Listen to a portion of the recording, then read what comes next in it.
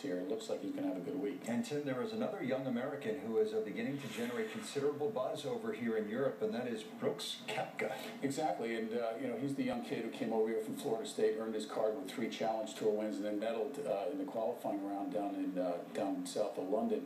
But talked to him, and a couple of things working for him. A, he's got the 7 a.m. time tomorrow, so he doesn't have to sleep on it. 2, he got in that big game yesterday with Mickelson, and the guys were raving about it. Bones Mackay coming up the 8th fairway said, "Does this kid ever miss a shot?" Clint Harmon's his instructor. Butch took a look at him. He was impressed. Mickelson's impressed with him.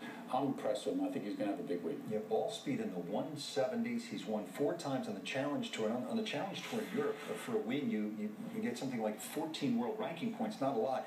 And yet he's still been able to rise all the way to 115th in the world. And this only his first year as a professional. He is quite a talent, lacking really only in experience. Keep an eye on Koepka. And still to come, Tim, thank you. Still to come, Frank Novola with